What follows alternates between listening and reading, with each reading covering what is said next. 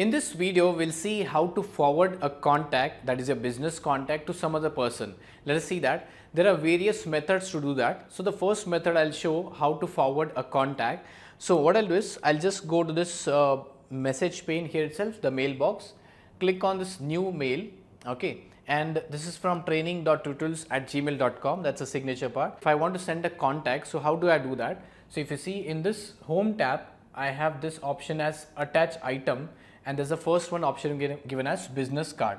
So if I click on business card, the recently added business cards will be given here. If you want to add some other business card, so you can click on this other business card in this place, and you can select any contact from here. Let's say I'll select as John Seba and I'll click on OK. So this business card will be added, okay, into your mail itself, and this will be an attachment, and also a business card would look like that, okay. So this is an attachment. If you see, if you click on this drop down, you see there's an option given as open, quick print, save as, remove and copy. So if you click on open, this will open as an Outlook item. So if I click on this open, okay, if you see that's an Outlook item, that's nothing but a contact. If you want, you can modify and then you can send it. Right now I'll just click on this close button and click on this no. Right. So this is one method. So if you think you do not want to send this attachment, you can just click on this remove part, remove attachment. So only this business card will go, okay, the other details will not go to that person, right? So even if you don't want, if you want, you can just type the name and send to that person itself.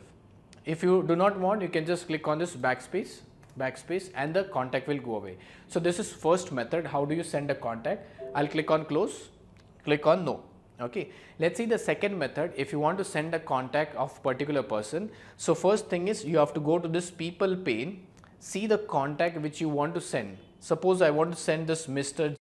Seba John. If I want to send this contact to some person, I can just go to the home tab, and if you see there's an option given as forward contact. First one, if you see, as a business card.